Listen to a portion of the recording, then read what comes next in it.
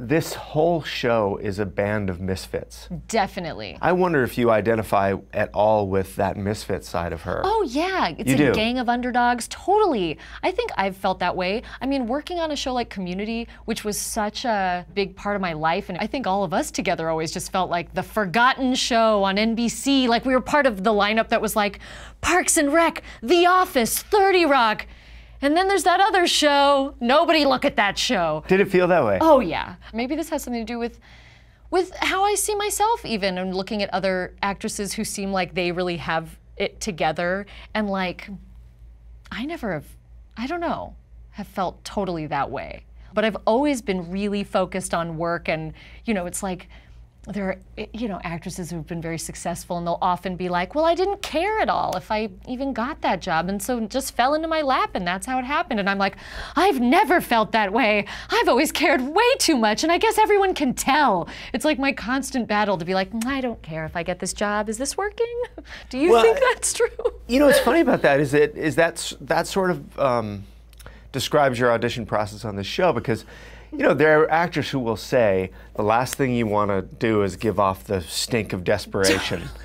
And yet it seems like that was maybe part of your appeal on this. I guess so. And it's like at the same time, I didn't even totally know I was doing it. I just really wanted it that bad. So I was just coming in to do whatever they wanted. And probably the truth is that I don't really care for very aloof people. Right. It's just not my thing.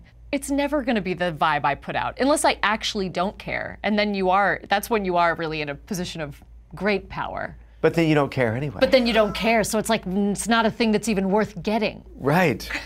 I think that's a strange phenomenon. It is, it drives me crazy. I mean, I would never want to be the type of person who didn't feel their own, stakes. Yeah. Because then why are you even there? Yeah. Go find something where you care. Yeah, maybe maybe this isn't, yeah. Oh, you've had great success at it, I guess then it's good for you. But yeah, it feels nice to care a lot about something. I feel like Armie Hammer probably walks in, he's like, I don't care. He doesn't care. No. He doesn't need any of these jobs. And they're like, he's the guy. He is the guy. God, that air of... He has that I don't care thing that we Je ne love. sais quoi. We couldn't put a finger on it, but he just didn't seem to care. I know, that's never me. And that's a similarity I have with Ruth, definitely. That just I wear my heart on my sleeve in that way, and the stuff I really care about, I make known. Hey folks, thanks for watching. If you like what you just saw, then why not subscribe? Click right here for lots more off camera. And if you want to see the hour-long version of these conversations, I'm going to give you the secret link. Here it is, offcamera.com. Check it out.